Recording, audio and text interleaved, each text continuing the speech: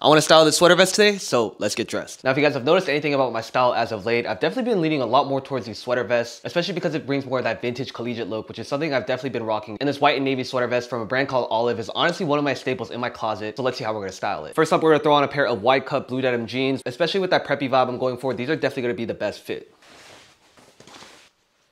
I need a belt. To be honest, it's the only belt I have in the studio, but it's this black leather YSL belt.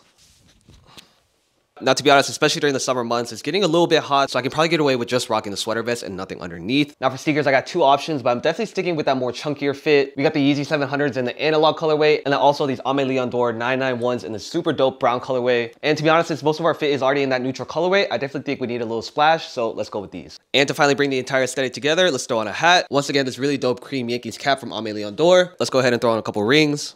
And finally, to hold all my camera gear bags from Marc Jacobs. And that's the fit for today. Let me know what you guys think down below, and don't forget to save this for future inspo.